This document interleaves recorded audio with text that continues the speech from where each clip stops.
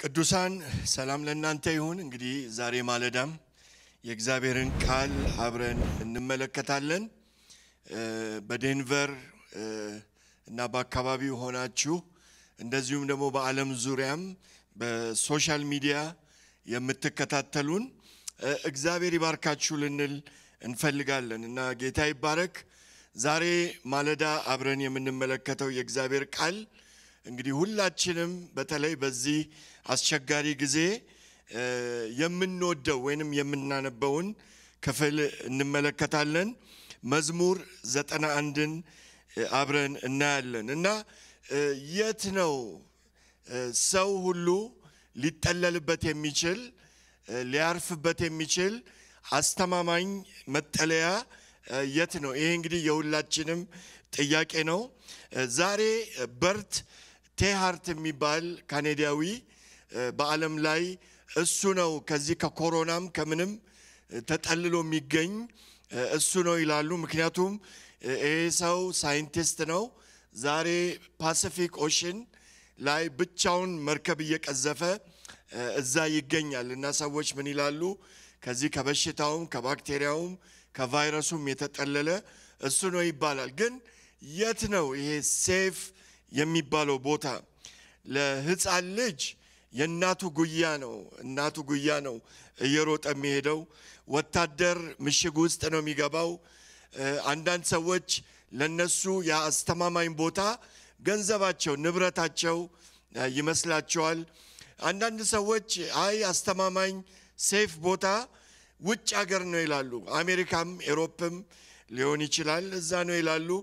አንዳንድ ሰው ደግሞ አይ ሴፍ አስተማማኝ ቦታ ያለው እዛው ሀገር ቤት ነው፣ ቢበርደን እንኳን ጋቢ ያቀብሉናል፣ እዛው ዘመድ ያለበት ቦታ ይሻላል ይላሉ። ግን የእግዚአብሔር ቃል ሴፍ የሆነ ወይንም መጠለያ የሆነ መከለያ የሆነ ቦታ የት እንደሆነ በዚህ ክፍል ላይ ይናገረናል። ክፍሉ ሲጀምር ቁጥር 1 ላይ እንደዚህ ይላል። መዝሙር 91 በልዑል መጠጊያ የሚኖር ሁሉን በሚችል አምላክ ጥላ ስር ያድራል። እግዚአብሔርን መጠጊያዬ ምሽጌ የምታመንበትም አምላኬ እለዋለሁ። እርሱ ከአዳኝ ወጥመድ ካሰቃቂም ቸነፈር ያድንሃል። በላባዎቹም ይጋርድሃል፣ በክንፎቹም ስር መሸሸጊያ ታገኛለህ። ታማኝነቱ ጋሻና መከታ ይሆናል። የሌሊትም ማስደንጋጭነት በቀንም የሚወረወረውን ፍላጻ አትፈራም።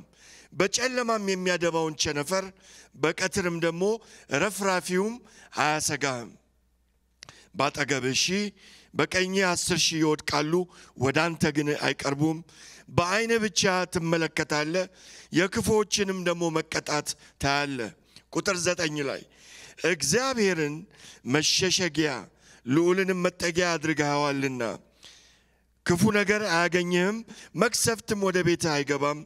በመንገድ ሁሉ ይጠብቁ ዘንድ መላእክቱን ስለ አንተ ያዛቸዋልና እግርህንም ከድንጋይ ጋር እንዳይጋጭ በእጆቻቸው ወደ ላይ ያነሱሃል። በአንበሳና በእፉኝት ላይ ትጫማለህ፣ ደቦሉን አንበሳና ዘንዶውን ትረግጣለህ። ቁጥር 14 በጣም ደስ ይላል። ወዶኛልና እታደገዋለሁ፣ ስሜን አውቀዋልና ከልለዋለሁ፣ ይጠራኛል እመልስለታለሁ። በመከራውም ጊዜ ከሱ ጋር ሆናለሁ፣ አድነዋለሁ፣ አከብረዋለሁ፣ ረጅምም ዕድሜ አጠግበዋለሁ፣ ማዳኔንም አሳየዋለሁ። ክብር ለጌታ ይሁን። እስቲ አጭር ጸሎት እናድርግ እግዚአብሔር እንዲያስተምረን። ሃሌሉያ። አባት ሆይ እናመሰግንሃለን። ወደ እግዚአብሔር ቃል መምጣት ወደ እግዚአብሔር መምጣት ነውና ጌታ ሆይ እንድትናገረን እግሮቻችንን እንድታቆም እንድታጸና የቃልህ ተስፋ በልባችን ላይ እንዲተከል የዘላለም አባት እግዚአብሔር ሆይ እጸልያለሁ። አንተ መልካም አባት ነህ፣ መልካም እረኛ ነህ፣ መልካም አለት መሸፈኛ መከለያ ጥላ የሆንክ ነህና ስምህ ለዘላለም ብሩክ ይሁን በጌታ በኢየሱስ ክርስቶስ ስም አሜን አሜን አሜን። እንግዲህ እኛ ሁላችንም ቅዱሳን መዝሙረ ዳዊትን ስናነብ በጣም ነው ደስ የሚለን። ለምንድነው? በልባችን ያለውን እኛ ልንናገር እኛ ልንል የፈለግነውን የእግዚአብሔር ቃል በደንብ አድርጎ ውስጣችን ገብቶ ይናገርልናል። ክብር ለእግዚአብሔር ይሁን። ይሄ መዝሙር 91 ከመዝሙር 23 ቀጥሎ እግዚአብሔር እረኛዬ ነው ከሚለው መዝሙር ቀጥሎ በጣም የተወደደ ብዙ ደግሞ ቅዱሳን በቃላቸው የያዙት መዝሙር ነው። ከትውልድ ትውልድ የሚሻገር መዝሙር ነው እና መዝሙር ነው፣ ዝማሬ ነው። በዛን ጊዜ ልክ እንዳሁኑ የመዝሙር ኖታ ተጽፎ አልተሰጠንም እንጂ አብሮ ከቃሉ ጋራ የመዝሙር ኖታ ቢኖር ኖሮ ዜማውም አብሮ ይቀመጥልን ነበረ። ግን ያ ዜማ የለም። ስለዚህ እኛው ነን በልባችን የምንቀኘው የምንዘምረው። ክብር ለእግዚአብሔር ይሁን። የመጽናናት መዝሙር ነው። የመጽናናት መዝሙር እግዚአብሔር ጥላ መሸሸጊያ እንደሆነ ለሕዝቡ ከለላ እንደሆነ የሚናገር መዝሙር ነው። ክብር ለጌታ ይሁን። እንግዲህ መዝሙሩ ምን እንደሚል ከማየታችን በፊት ምን እንደማይል መመልከት ይኖርብናል። ምንድነው የማይለው ይሄ መዝሙር? ይሄ መዝሙር የማይለን ነገር መከራ አይደርስባችሁም፣ ችግር ፈተና የሚባል ነገር የለም፣ ሁሉም ነገር ምንጣፉ የተነጠፈ ነው፣ አየር ባየር ነው አይለንም። ይሄ መዝሙር ግን ምንድነው የሚለን? በመከራ ጊዜ ፈተና ቻሌንጅ ባለበት ጊዜ እግዚአብሔር መጠለያ እንደሚሆነን ይነግረናል። እንግዲህ ቅዱሳን ይሄንን ታውቃላችሁ መከራ እንዳለ ዙሪያችንም ምስክር ነው። እንደዚሁም ደግሞ የእግዚአብሔር ቃልም ምስክር ነው። በመካከላችን ከስቴጅ 4 ካንሰር ከበሽታ የዳኑ ብዙ ቅዱሳን አሉ። በመካከላችን ደግሞ በበሽታ በካንሰር ምክንያት ወደ እግዚአብሔር እቅፍ የገቡ ደግሞ አሉ። በመካከላችን ልጆች ይወለዳሉ፣ በመካከላችን ልጆች ይሞታሉ። በመካከላችን ብርታት፣ ጉልበት፣ መነሳት አለ።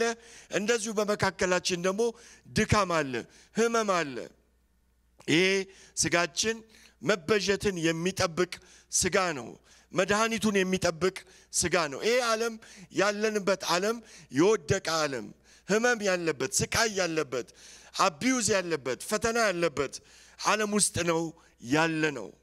ከዚህም በላይም የእግዚአብሔር ቃል ይመሰክርልናል ፈተና እንዳለ፣ መከራ እንዳለ ጌታም ተናግሯል። በዓለም ሳላችሁ የተጠላችሁ የተገፋችሁ መከራ እንዳለብን ነግሮናል። ግን እንደውም አንዳንዶቹ ይሞታሉ ይላል የእግዚአብሔር ቃል፣ ከጸጉራችሁ አንዷ ግን አትወድቅም ይለናል። ክብር ለእግዚአብሔር ይሁን። ለዚህ ትልቅ ምሳሌ የሚሆነን ዮሴፍ ነው። ዮሴፍ በዛ ሁሉ መከራ መጣል፣ ጉድጓድ ውስጥ መጣል፣ መሸጥ፣ እስር ቤት ወንድሞቹ አሳልፈው የሰጡት ሰው እንዳውም ምንም በደል የሌለበት ጻድቅ የሆነ ሰው ማለት ነው። ወጣት ልጅ፣ ትንሽ ልጅ። የቀኑ መጨረሻ ግን ወንድሞቹን አይን ለአይን ሲያያቸው እናንተ ክፉ ነገር አሰባችሁብኝ አለ። ክፉ ነገር አሰባችሁብኝ፣ እግዚአብሔር ግን ዛሬ እንደሆነ ብዙ ሰው እንዲድን ለማድረግ ለመልካም አሰበ። ዘፍጥረት 50 ላይ ይህንን እናያለን። ለክፋት የታሰበው ያ ሁሉ መከራ እግዚአብሔር ግን ሰብስቦ ለበጎ አደረገው። ለዚህ ተመሳሳይ ክፍል በተለይ በአዲስ ኪዳን የምናገኘው ሁላችንም የምናውቀው ሮሜ ምዕራፍ 8 ላይ እግዚአብሔርን ለሚወዱ እንደ ሐሳቡ ለተጠሩ ነገር በሙሉ ነው የሚለው። ክፉም ደጉም መገፋትም መነሳትም መውደቅም ያ ሁሉ ነገር ተሰብስቦ ለበጎ እንዲደረግ እናውቃለን። ወገኖቼ ሮሜ 8:28ን ስናነብ 29ንም መርሳት የለብንም። ይሄ መልካም ነገር ምንድነው? ተሰብስቦ ለበጎ የሚሆነው ምንድነው? ምንድነው የሚለው እግዚአብሔር ቃል ቁጥር 29 ልጁ በብዙ ወንድሞች መካከል በኩር ይሆን ዘንድ አስቀድሞ ያወቃቸውን፣ እነዛ አስቀድሞ መከራ የተቀበሉት ያወቃቸውን የልጁን መልክ እንዲመስሉ አስቀድሞ ወስኗል። ስለዚህ የዛ ሁሉ ቻሌንጅ ተሰብስቦ የልጁን መልክ እንዲመስሉ እግዚአብሔር አስቧል። አንዳንድ ሰዎች ስለ መከራ ስለ ፈተና ሲነገር የእግዚአብሔርን ኢሜጅ ያበላሻል። እግዚአብሔር መሐሪ ነው፣ ቸር ነው፣ የፍቅር አምላክ ነው፣ መከራ አያመጣም ይላሉ። እውነት ነው። እግዚአብሔር መከራን ይፈቅዳል። እንደዚሁም ደግሞ እግዚአብሔር በመከራ ውስጥ ይረዳል፣ ያግዛል። ግን መከራን የሚያውቅ አምላክ ነው ያለው ወገኖቼ። መከራ የእግዚአብሔርን ኢሜጅ ቢያበላሽ ኖሮ መስቀሉ ስለ መስቀሉ ማውራት አይኖርብንም። ምክንያቱም ጌታችን መከራን የተቀበለ ጌታ ነው፣ መከራን የሚያውቅ ጌታ ነው። እንዳውም የእግዚአብሔርን ኢሜጅ የእግዚአብሔርን ማንነት የሚያበላሽ እግዚአብሔርን ልክ እንደ ስኳር ፋብሪካ ማድረግ ነው። በቃ ሁሉም ነገር ይጣፍጣል፣ ሁሉም ነገር መልካም ነው፣ ሁሉም ነገር እንደዚህ ነው እንደዛ ነው ብለን ያ ነው የእግዚአብሔርን ኢሜጅ የሚያበላሽ። ዕብራውያን ምዕራፍ 4 እንደዚህ ይላል፣ ከኃጢአት በስተቀር ይላል። ስለ ጌታችን ነው የሚያወራው። በነገር ሁሉ እንደኛ የተፈተነ ነው እንጂ በድካማችን ሊራራልን የማይችል ሊቀ ካህን የለንም። መከራን ተቀብሏል ጌታ፣ ሕመምን ተቀብሏል። ብቸኝነትን ያውቃል፣ መተውን ያውቃል፣ መስቀልን ያውቃል፣ መገረፍን ያውቃል። እንዳውም ሰዎች ፊዚካሊ በሰውነታቸው ከሚቀበሉት መከራ የበለጠ ጌታ ራሱ ኃጢአታችንን ተሸክሞ መስቀል ላይ ወጥቷል። ስለዚህ ግን ምን እናድርግ? ቁጥር 16 እንግዲህ ምሕረትን እንድንቀበል በሚያስፈልገንም ጊዜ የሚረዳንን ጸጋ በዚህ በመከራ ውስጥ እንድናገኝ ወደ ጸጋው ዙፋን በእምነት እንቅረብ። ስለዚህ ድናይ ማድረግ ሳይሆን የለም ማለት ሳይሆን ወደ ጸጋው ዙፋን እንድንቀርብ ነው ወገኖቼ። የሰይጣንም ትልቁ ሐሳብ ይሄ ነው። እንዴት ይደርስብሻል? እንዴት ይደርስብሃል? አይደርስብህም፣ ሊሆን አይችልም እያለ ሊዋሸን ነው የሚፈልገው። ለዚህም በጣም ይገርማል። ጌታ ኢየሱስ ክርስቶስ ሲፈተን በማቴዎስ ምዕራፍ 4 ላይ ሰይጣን ይሄንን ክፍል ነው መዝሙር 119 ነው የተጠቀመው። እንዴት ብሎ መከራ ይደርስብሃል? የእግዚአብሔር ልጅ አይደለም ወይ? አቋራጭ መንገድ ፈልግ ሲለው እናያለን። ቁጥር 1 እንደዚህ ይላል ማቴዎስ ወንጌል ምዕራፍ 4 ላይ ከዚህ በኋላ መንፈስ ኢየሱስን በዲያብሎስ ይፈተን ዘንድ ወደ ምድረ በዳ ወሰደው። አጋጣሚ አይደለም፣ ግን ይፈተን ዘንድ ልክ እጁን ይዞ እንደሚመራው ወሰደው። 40 ቀንና 40 ሌሊት ከጾመ በኋላ ተራበ። ፈታኝም ወደ ኢየሱስ ቀርቦ የእግዚአብሔር ልጅ ከሆንክ እነዚህን ድንጋዮች እንጀራ እንዲሆኑ እዘዝ፣ አይገባህም የመራም ማለት ነው። ኢየሱስም ሰው ከእግዚአብሔር አፍ በሚወጣ ቃል ሁሉ እንጂ በእንጀራ ብቻ አይኖርም ተብሎ ተጽፏል ሲል መለሰለት። ቀጥሎም ዲያብሎስ ኢየሱስን ጥቅስ መጥቀስ ተጀመረ ወይ ያለ ይመስላል። ኢየሱስን ወደ ቅድስት ከተማ ወሰደው። ከቤተ መቅደስም አናት ላይ አውጥቶ የእግዚአብሔር ልጅ ከሆንክ ራስህን ወደ መሬት ወርውር እንዲህ ተብሎ ተጽፏልና። የጠቀሰው ጥቅስ መዝሙር 91 ነው። እግርህ በድንጋይ ላይ እንዳይሰናከል በእጆቻቸው ያነሱ ዘንድ መላእክቱን ስለ አንተ ያዛል፣ ራስህን ወርውር አለው። ኢየሱስም እንደዚህ በመጽሐፍት እግዚአብሔር አምላክን አትፈታተን ተብሎ ተጽፏል በማለት መለሰለት። ክብር ለእግዚአብሔር ይሁን። ምን ማለት ነው? ሰይጣን የእግዚአብሔርን ቃል አጣሞ ለኢየሱስ ነገረው። ምንድን ያለው? አንደኛ ልትራብ አይገባም፣ እነዚህን ድንጋዮች እንጀራ አድርጋቸው። ከዛ ጌታ ኢየሱስ ኖ ሰው በእንጀራ ብቻ ሳይሆን ከእግዚአብሔር አፍ በሚወጣ ቃል ሁሉ እንጂ ይኖራል ሲል ኧረ ሌላ ጥቅስ አለ ብሎ ይሄን ጠቀሰለት። ውደቅ፣ ፈተና አያስፈልግም፣ መከራ አያስፈልግም፣ ራስህን ጣል፣ መላእክቶች ይመጣሉ። ወገኖቼ ይሄ ቃል የምንታመንበት ቃል ነው እንጂ እግዚአብሔርን የምንፈታተንበት ቃል አይደለም። ክብር ለእግዚአብሔር ይሁን። ስለዚህ መዝሙር 91 ምንድን ነው የሚለን? መዝሙር 91 እግዚአብሔር መጠለያችን፣ መደገፊያችን፣ አለታችን፣ መጠለያ ክንፎቹን በእኛ ላይ የዘረጋ እሱ እንደሆነ ይነግረናል። ክብር ለጌታ ይሁን። ይህንን ክፍል ስንመለከት መዝሙር 91ን ስንመለከት 3 ድምጾችን እንሰማለን። አንደኛ የምንሰማው ድምጽ የጸሐፊውን ድምጽ እንሰማለን።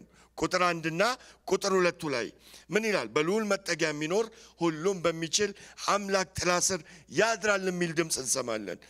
እግዚአብሔርን መጠጊያዬ መሸሸጊያዬ የምታመንበትም አምላኬ እለዋለሁ። ይሄ መጀመሪያ የምንሰማው ድምጽ ነው። ክብር ለእግዚአብሔር ይሁን። በእግዚአብሔር ላይ የታመነ ሰውን ድምጽ እንሰማለን። የጸሐፊውን ድምጽ ነው የምንሰማው። ይህንን መዝሙር 91ን ማን እንደጻፈ አይታወቅም። እዛም አርስቱም ላይ ሌሎች መዝሙሮች ዳዊት እንደጻፈ፣ የቆሬ ልጆች እንደጻፉ፣ አሳፍ እንደጻፈ፣ ሌሎችም ደግሞ ጸሐፊዎች እንደጻፉ ይናገራል። 91ን ግን ማን እንደጻፈ አናውቅም። እንደውም የዕብራውያን አስተማሪዎች ምንድነው የሚሉን?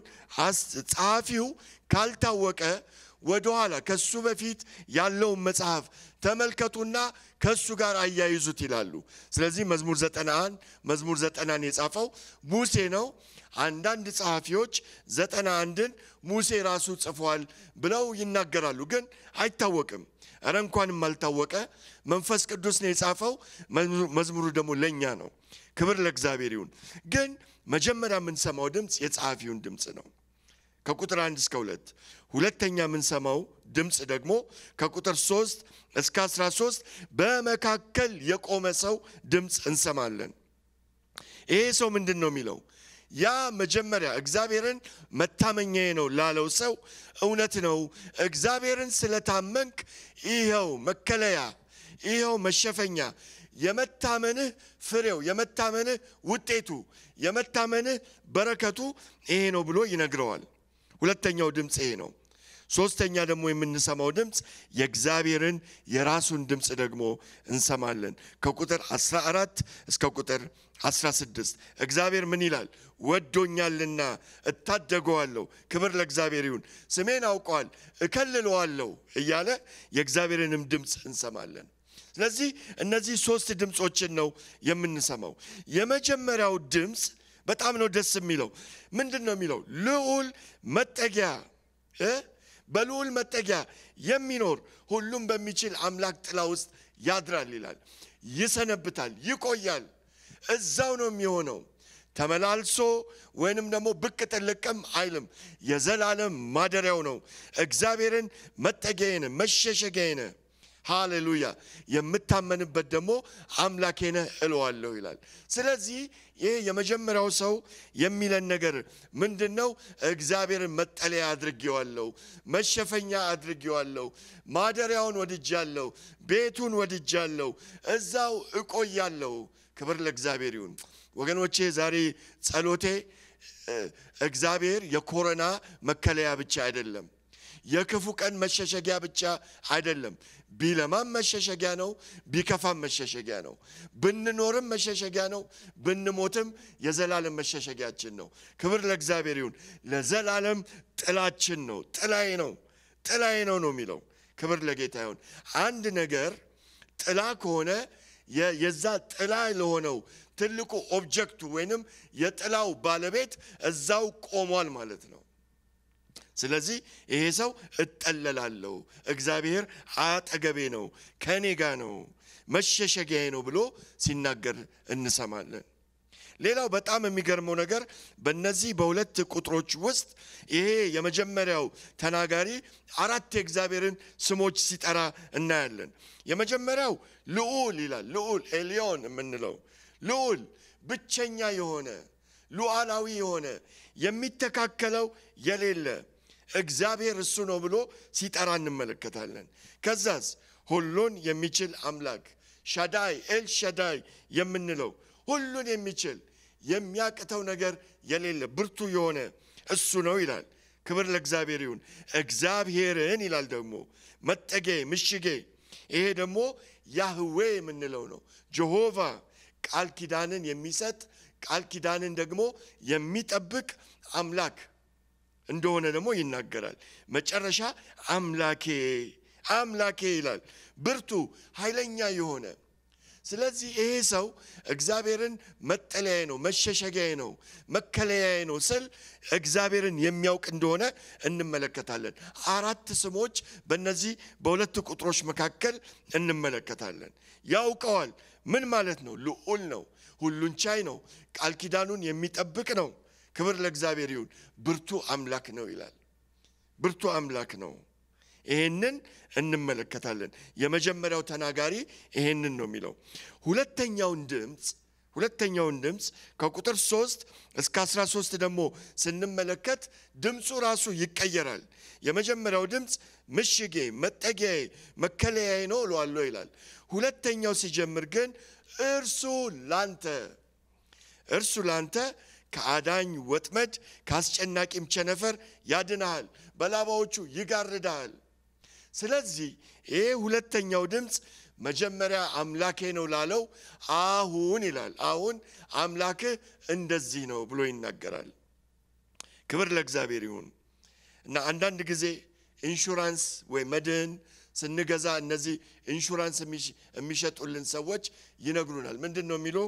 ያንተ ኢንሹራንስ ይሄንን ይከልላል፣ ጣራው ቢሰበር ተሸፍነሃል፣ በኢንሹራንሱ ውሃ ቢገባ ተሸፍነሃል፣ ግድግዳው ቢፈርስ ቧንቧ ቢፈነዳ ኢንሹራንሱ ያንን ይከልላል እያሉ ይነግሩናል። እሳት ቢቃጠል እያሉ እንደውም አንዳንድ ጊዜ እኛ እንኳን ማናውቀውን ችግር እየጠሩ ገንዘብ ከጨመርክ ይሄም ኢንሹራንስ ይገባል፣ ይጨመራል፣ መኪናውም ይጨመራል፣ ያም ይጨመራል ይሉናል።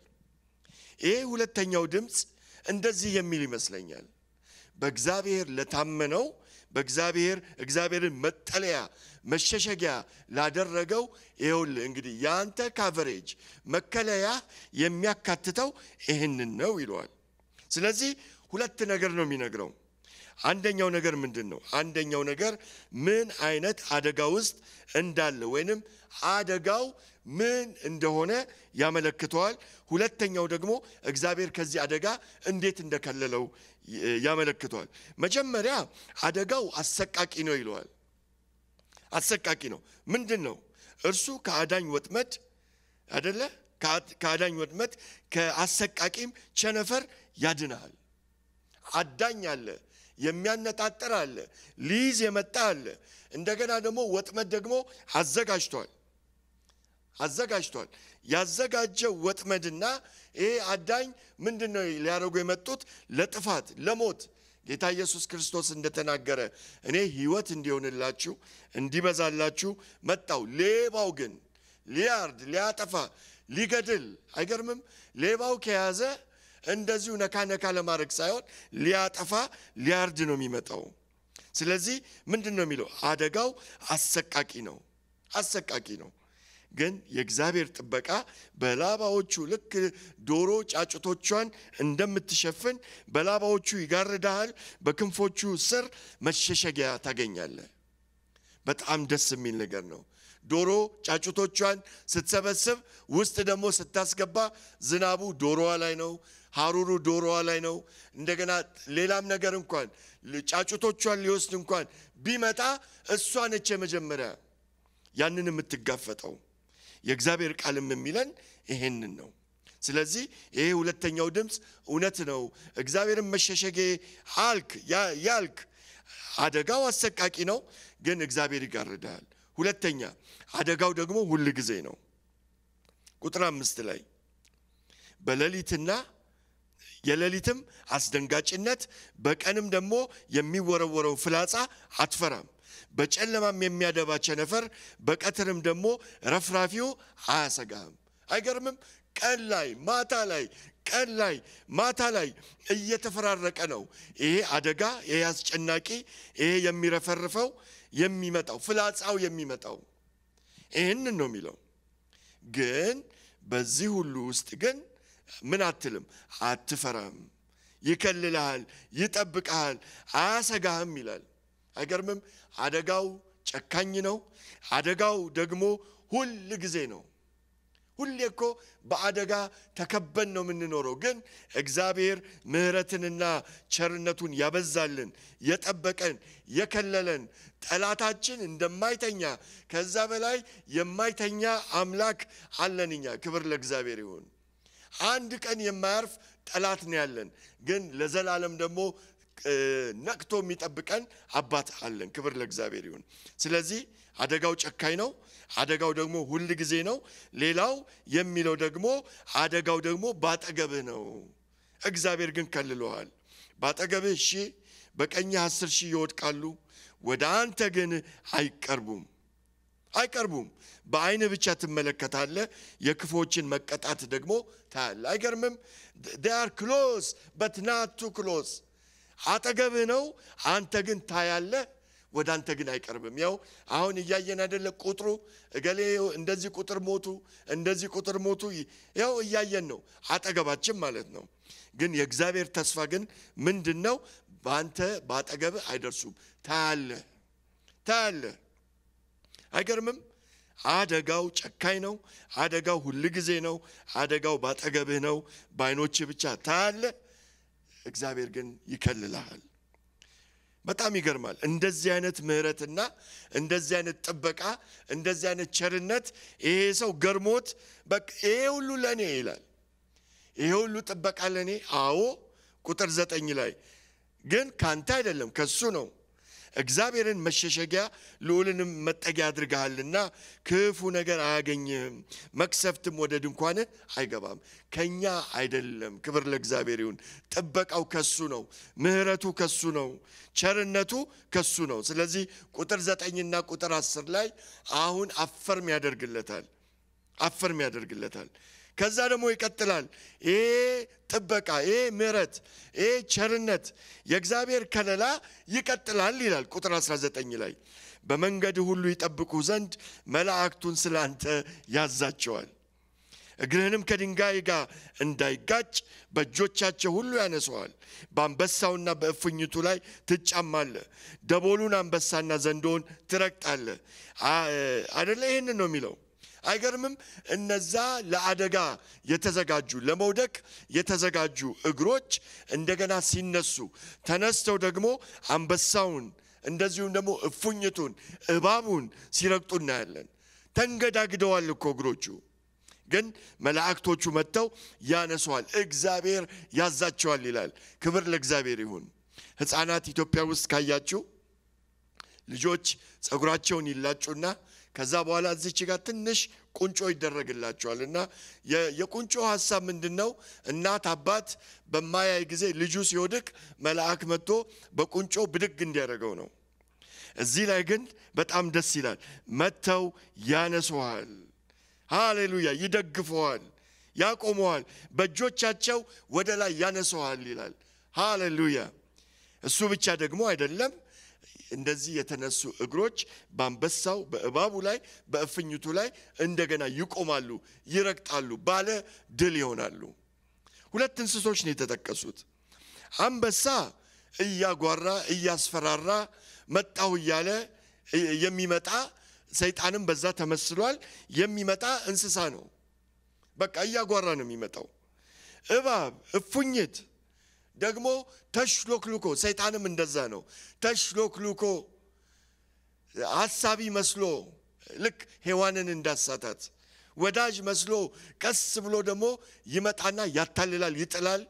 ግን መጽሐፍ ቅዱስ የሚለው እያጓራም ቢመጣ ለማታለልም ቢመጣ አንተ ግን በእሱ ላይ ትቆማለህ፣ ትረግጣለህ። ሁለተኛው ድምፅ ይሄ ነው። ከእግዚአብሔር የተቀበልነው ምህረትና ቸርነት ይህን ያመለክታል።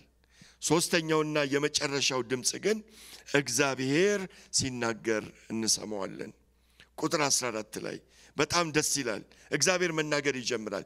ግን መናገር የሚጀምረው ቁጥር 1 ላይ ላለው እግዚአብሔርን መጠጊያዬ ነው፣ መተማመኛዬ ነው፣ ምሽጌ ነው ላለው ሳይሆን እግዚአብሔር መልሶ መካከል ላይ ለቆመው ለመልእክተኛው የሚናገር ይመስላል። ምንድን ነው የሚለው? እሱ ወዶኛልና እታደገዋለሁ።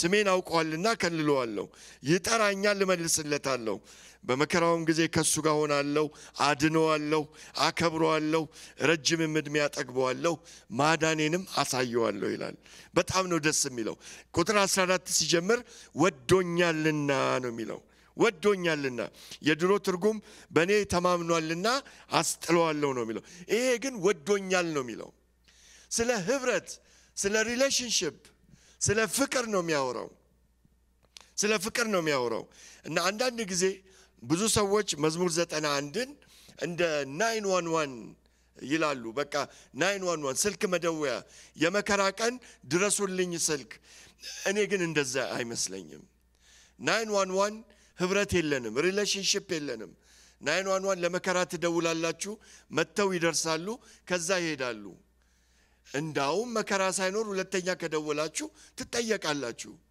እንዳውም ያስከፍሏቸዋል ይሄ መዝሙር 91 ግን ህብረት ነው ከእግዚአብሔር ጋር ህብረት ነው እንዴት ነው የምናቀው ወዶኛል ክብር ለጌታ ይሁን እግዚአብሔር በጣም ይሄ ሰው እንደቀረበው እግዚአብሔር ይናገራል እንደሞ ወገኖቼ እንደ ፍቅር የሚያድስ የሚያክም ምንም ነገር የለም ጴጥሮስ ወድቆ አዝኖ ዮሐንስ ወንጌል 21 ላይ ተስፋ ቆርጦ ጌታ መጣና ሊያክመው ስለፈለገ ተወደኛለሁ የዮና ልጅ ሆይ ተወደኛለህ አለው ምክንያቱም ከወደድከኝ ሁሉም ነገር ይስተካከላል እንደገና ወደ ቦታ ትመለሳለህ ይሄንን ነው የምንመለከተው ወዶኛልና ከዛ በኋላ የምናየው ስሜን አውቋልና እከልለዋለሁ አይገርምም ስሜን ያውቃል መጀመሪያ ላይ ቁጥር 1 እና ቁጥር 2ን ስንመለከት ትዝ ካላችሁ ይሄ ሰው አራት የእግዚአብሔር ስሞችን ጠርቷል ሁሉን ቻይ ነው ኤልሻዳይ ነው አምላኬ ነው እግዚአብሔር ነው የቃል ኪዳን አምላኬ ነው ብሎ ይናገራል አሁን እግዚአብሔር እዚህ መልሶ አዎ ይሄ ሰው ስሜን ያውቃል ይላል ስለሚያውቅ ምን እለዋለሁ እከልለዋለሁ አይገርምም የእግዚአብሔር ስም የእግዚአብሔር ባህሪ ነው የእግዚአብሔር ስሙ የእግዚአብሔር ማንነቱ ነው ክብር ለጌታ ይሁን በአዲስ ኪዳን ጌታ ኢየሱስ ሲናገር በጣም ልብ የሚሰብር የሚያሳዝን አንድ ነገር ተናገረ ሰዎች በስምህ አጋንንት አውጥተን አልነበረም ወይ በስምህ ድውያንን ፈውሰን አልነበረም ወይ በስምህ እንዲያርገን አልነበረም ወይ ይላሉ ጌታ ግን መጨረሻ ላይ አላውቃችሁን I never knew you አላውቃችሁም ይላቸዋል ይላል ግን እነሱ በስምህ ነው ያሉት እሱ ደግሞ አይ በስሜ አድርጉት እንጂ ስሜን ግን ማንነቴን ግን አላወቃችሁም የሚል ይመስላል እዚህ ላይ ግን ስሜን አውቋልና እከልለዋለሁ ከዛስ ይጠራኛል ልመልስለታለሁ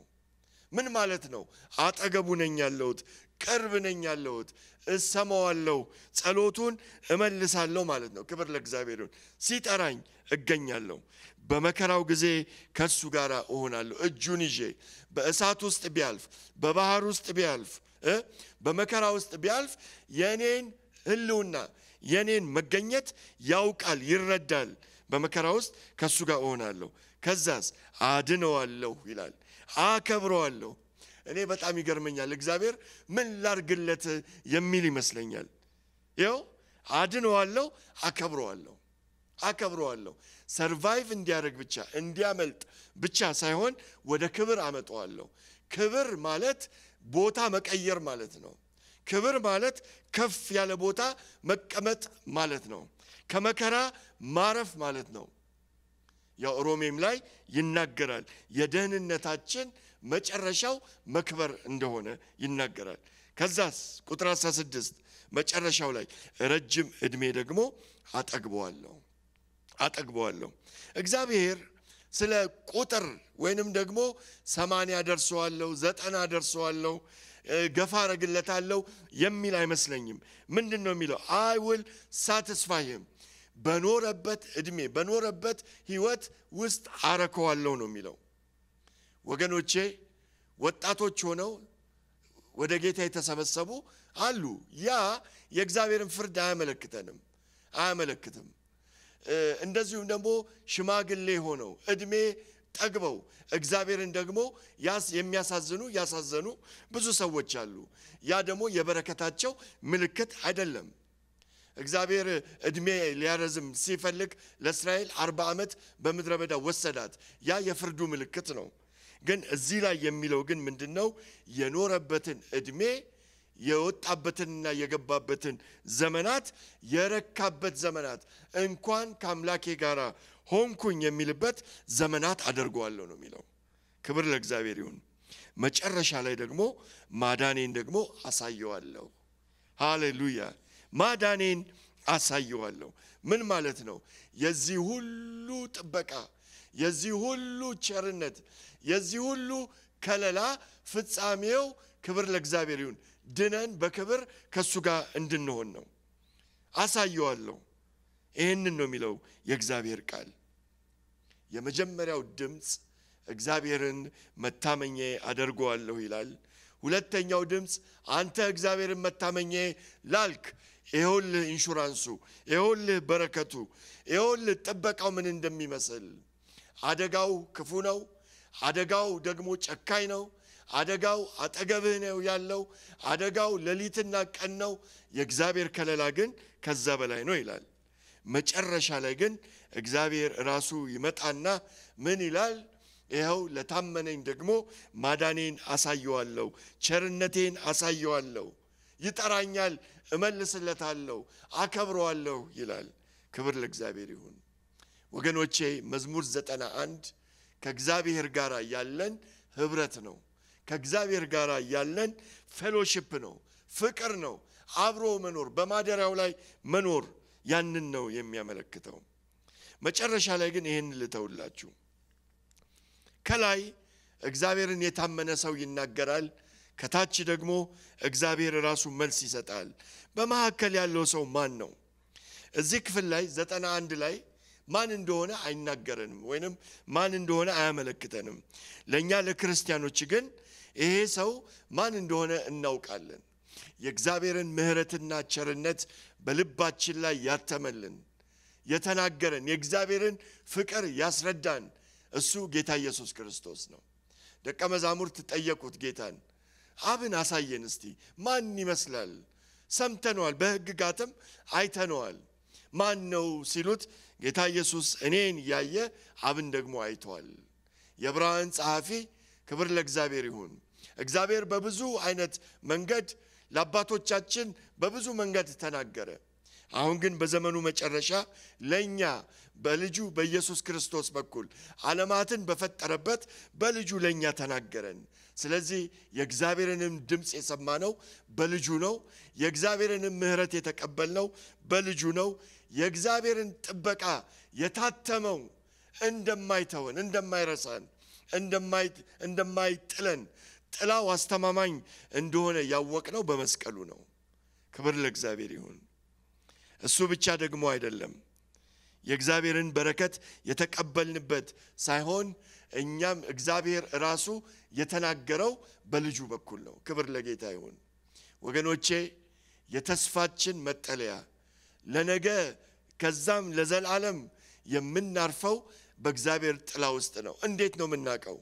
እግዚአብሔር አንድያ ልጁን አሳልፎ ለኛ ስለሰጠ አንድያ ልጁን የሰጠን አምላክ መሸሸጊያችን እንደሆነ አውቀናል። መጀመሪያ ላይ ሴፍ ፕሌስ ወይንም አስተማማኝ መጠለያ ማን ነው ብዬ ነበረ። አስተማማኝ መጠለያ እግዚአብሔር ብቻ ነው። ይሄንን አስተማማኝ መጠለያ ደግሞ የምናውቀው በልጁ በጌታ በኢየሱስ ክርስቶስ በኩል ነው። እግዚአብሔር ይባርካችሁ። አብረን እንጸልያለን።